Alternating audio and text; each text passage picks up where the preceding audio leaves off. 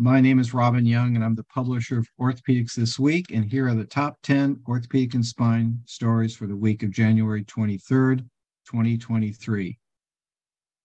Oh, of course, our starting at number 10 is our power rankings. We survey 26 of the largest orthopedic and spine suppliers each week. This represents 80% of the suppliers in this $25 billion industry, and we rank the top 10 of those suppliers. So be sure to check out our Power Ranking podcast or go to our website, ryortho.com, and read them for yourself. Number 9 this week is Wishbone Medical. This is the Warsaw-based manufacturer of pediatric supplies. They just signed a deal to distribute the Iowa Brace from Bettendorf, Iowa-based, and by the way, great little town right on the Mississippi River, Bettendorf, Iowa-based Clubfoot Solutions for pediatric patients. And we have the details at ryortho.com. Number 8, Randy Teakin's new company, Akron, Ohio-based Next Step Orthopedics, just hired a great sales manager, Scott Maines. He's the new VP of sales. We have all the details about Scott and Orthopedics, spelled with an X, at ryortho.com. Our number 7 story this week is the closing of Orthofix's merger with C-Spine.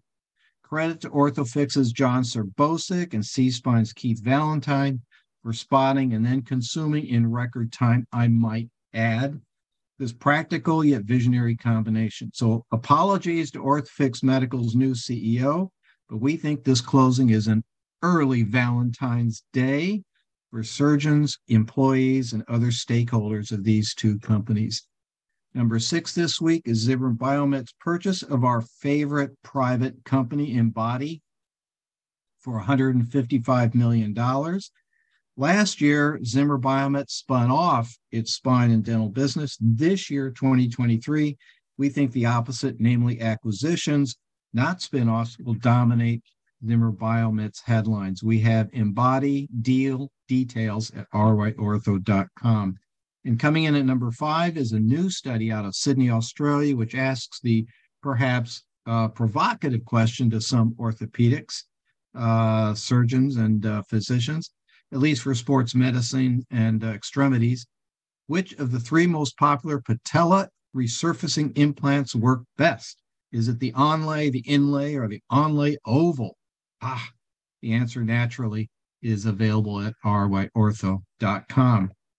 And number 4 this week is a major multi-center study comparing vertebral body tethering to spine fusion for deformity cases. Notably, lead author made a comment in the study that he was one of the early believers in vertebral body tethering. This study comes out of the HARM study group, and the results were that the results basically did not favor tethering. Fascinating study, well worth reading. The details are on the website, ryortho.com. And number 3, this week, Tecomet has a new CEO. This is one of the largest, best-run private label orthopedic manufacturers. They've hired Andreas Weller to be the new chief executive officer. He takes the leadership role of a truly venerable OEM manufacturer. And we have his background at ryortho. And then the number 2 story this week, this is a foundational infection study from the Rothman Institute in Philadelphia.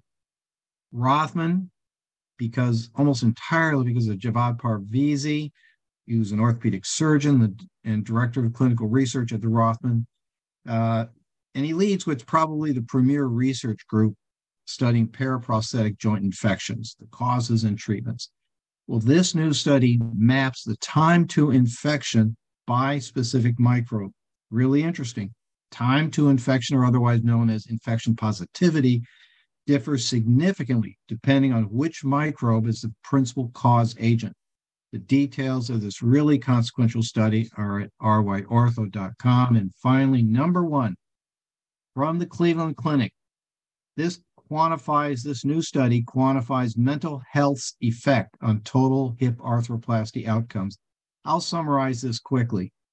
Mental health is a powerful driver of hip arthroplasty outcomes. Importantly, this new study tells you how to use this information to better screen and test your patients. Taking this study as a blueprint for your practice will almost surely